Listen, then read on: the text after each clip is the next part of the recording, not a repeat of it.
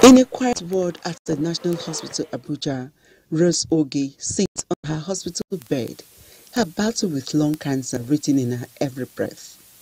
The usual buzz of patients here at the hospital is absent, a stark reminder of the ongoing resident doctor strike. Yet, here Rose remains cared for and comforted.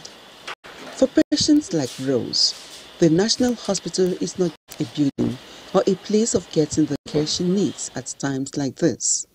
Established in 1999, the National Hospital has since evolved into a center of care for all, regardless of age or gender. It has served as a training ground for a number of our experts in the medical field. The first institution to have a LINAC machine in the whole of West African sub-region. As at today, we are about the lowest cost in terms of IVF. We also boast of the first trauma center in the sub-region. From its advanced technology to the countless healthcare professionals trained within its walls, it has become a pillar of hope and healing for many requiring complex medical procedures.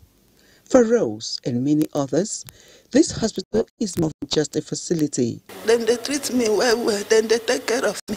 Major challenges facing the hospital is paucity of funds to carry out its routine activities and to complete ongoing projects. Cost of diesel and cost of electricity, it really takes a big chunk of what we are able to generate. Professor Raji believes that easing this burden will require more than just internal solutions.